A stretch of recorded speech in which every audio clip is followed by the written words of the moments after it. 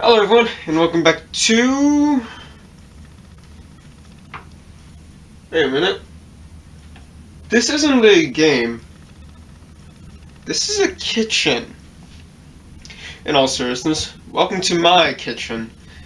Seeing as it's the end of the year video, I thought let's do something a bit different for this one. And today, we're going to be making these shortbread cookies. A traditional way to welcome in the holiday in the UK. So, let's get started. To make shortbread, in a bowl add 1/3 pound good butter, and to a mortar add half cupful sugar well refined, and crush it until it be like dust. Then add to the butter. Add 1/2 teaspoon salt and vanilla, then mix well. Take 1½ cupful flour and add this to the butter, sugar, vanilla, and salt, and combine until it be like crumb. Turn out onto a surface and knead together until it combine. If it does not combine, add a little milk. Form into a brick and chill until it be hard enough to build with. Then cut slices as thick as you like, stamp, and bake in an oven until it be enough. Cool, and serve it forth. For those of you who understood everything I just said, you are a scholar among fools. For those of you who don't speak old-timey, what you'll need is 10 tablespoons of butter. I'm using unsalted butter here, but you can use salted butter.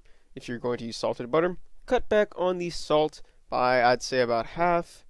And maybe actually might not even need to add salt in this recipe at all. If you like salty cookies, keep it the same amount. Half a cup of confectioner sugar.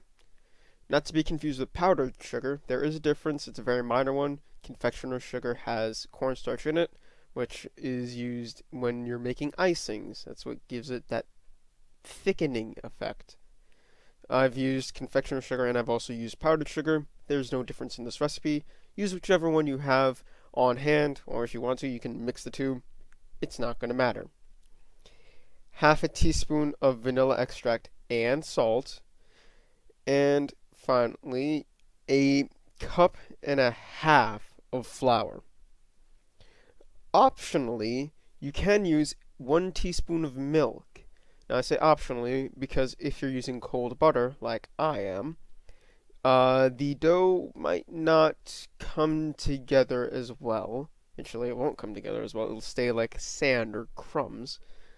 But if you cream the butter for long enough, well, then it will warm up and you won't need to add milk at all. So, do whatever you want. We're using cold butter here, so we will need liquid, but if you let the butter warm up to room temperature, you won't need the milk. Or, if you cream it for longer, it should warm up enough to not need any extra liquid. In a bowl, cream the butter until it's light and airy with the confectioner sugar. I wouldn't recommend using granulated sugar because of the reasons we've already addressed, so you've been warned if you do still use it and it ends up crunchy. Now, add the salt and vanilla, then mix in the flour slowly until it's all added. Then, dump the dough-like sand onto the counter and knead by hand until the dough comes together into one homogeneous dough.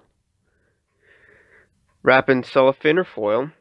If you don't have cellophane, of course, or foil, you can always use a Tupperware container or a jar or whatever is most convenient for you. You just don't want it to be exposed to the open air in the refrigerator.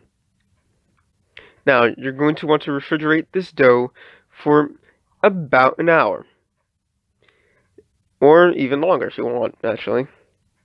I just don't recommend freezing it.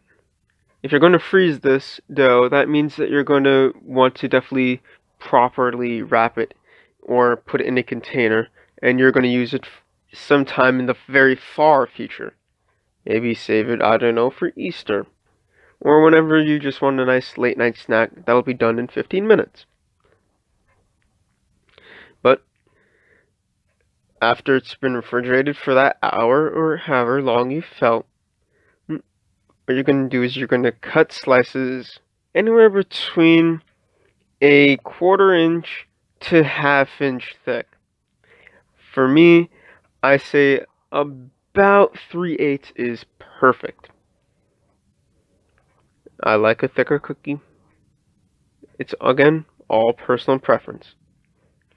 But then you're going to dock the top. If you don't know what docking is, that's just a fancy term for poking holes in it so that any baking gases that come from this don't crack the top. Then you shall simply put it on a baking sheet and place it in a 300-degree oven and bake until they're as brown as you like your cookies, which can be anywhere between 15 and 20 minutes depending on the oven.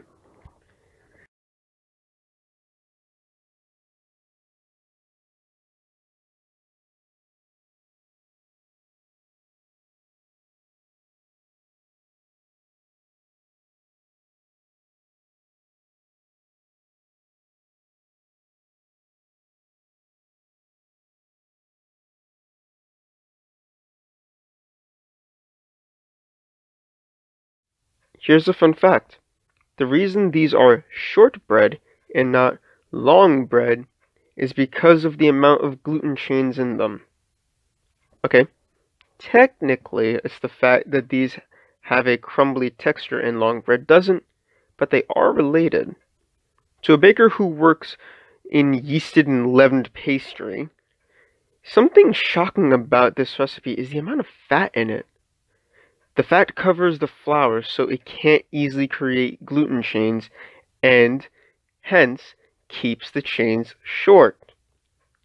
If there is less fat, the chains can lengthen and you can stretch the dough without breaking.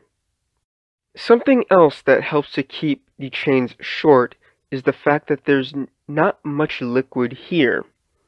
What liquid is actually in this recipe, if you didn't use the tablespoon of milk, and even if you did, that's not very much in and of itself. But saying you didn't use that tablespoon of milk, the only liquid is just the warming up of the butter, which isn't a liquid. Which means that the two compounds that are in the flour don't actually create gluten, or they don't create very much gluten. Slight tangent, this is actually where we also get the word shortening, since this would be a fat that would short a dough. When the cookies are baked, let them cool and put them in a cookie tin for long-term storage, or a Ziploc bag if you have one, or on a plate to serve immediately, and serve it forth. For anyone who doesn't know Max Miller of Tasting History, I took heavy inspiration for how I presented this today from him and his YouTube channel, which will be linked below. So, that's it for this year, and thank you guys so much for yet another wonderful year. This, the grand and more consistent return of the channel, and so long to some mainstays here on the channel. The world is reopening around us, and hopefully, the last time for a good while as well. But, from everyone here at Cinnabar headquarters, Merry Christmas and Happy New Year.